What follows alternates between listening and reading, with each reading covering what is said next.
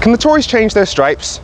Because for the past few years, the Tories have been trying to look like, well, not Tories. I'm not even talking about the fact that they've betrayed the values of their core supporters by being the conservative and unionist party that split the union via Brexit, or the party that's sensible and careful with the nation's finances that actively pursued a no-deal Brexit, or the party of individual liberty and free speech that's now banning protest. I mean that it seems like they're trying to look like lefties, or at least moderates. For example, during the pandemic, Chancellor Rishi Sunak was effectively paying people's wages via the furlough scheme. And on climate, they've set net zero carbon emissions targets and they're banning the sale of new petrol cars by 2030. They've also announced plans to address regional inequality and they've commissioned a report into institutional racism. And some of that will have a positive effect, so maybe a tiger can change its stripes. But as a great philosopher once said, "The problem with putting your foot on a tiger's neck is you could never let it up." The moment they feel they can get away with it, the Tories go full Tory, but they can't do it all the time because the public anger would be too much for even them to handle. Can you imagine if they'd just not done a furlough scheme?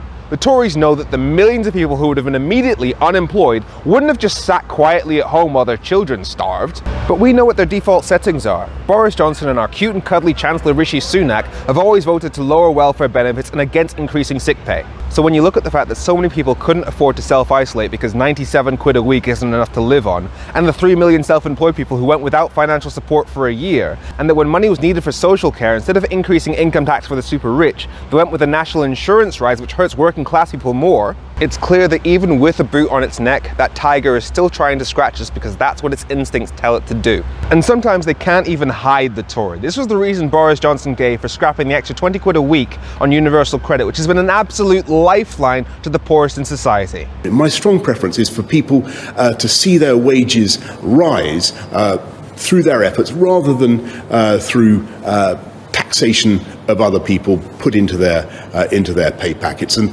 rather than welfare. Translation: the government doesn't need to support poor people by taxing the rich because everyone will be fine as long as they put in effort, which is the traditional Tory line of poor people are just lazy, which coming from a millionaire born into a family of millionaires is fucking disgusting. So even though the Tories might try to rebrand themselves as a party of the working class, every now and then, look at their levelling up agenda. Honestly, that's the only good thing to come from Brexit, a recognition of the anger across the country that London is treated as the sole land of opportunity in the UK, because that helps nobody. It raises prices in London, which makes poverty worse there, and makes it harder for people in the rest of the country to escape poverty. But we all remember when those northern mayors like Andy Burnham here in Manchester were fighting to get the money to pay people's furlough, and the Tories simply refused, until of course, London followed Manchester into Tier 2 and needed furlough support as well. But that's exactly what you'd expect from somebody who once said that a pound spent in Croydon is far more value to the country from strict utilitarian calculus than a pound spent in Strathclyde. At every step, no matter how much they try to hide it, they show who they really are.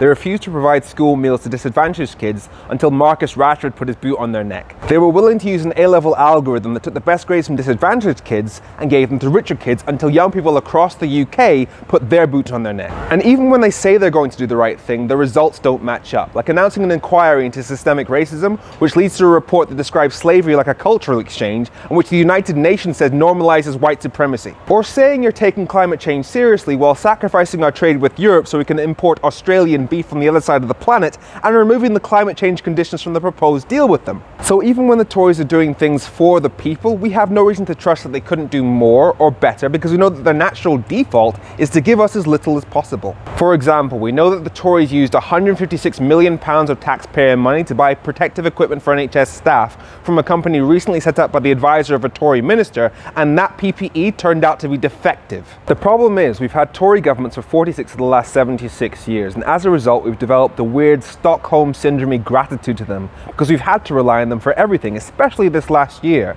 even though the majority has voted to escape them in almost every election since the Second World War. But the facts are the UK had the worst economic recession of any G7 country and the highest excess death rate of any country in Europe during the first wave, so we know that a different government could have done much better. It comes down to trust.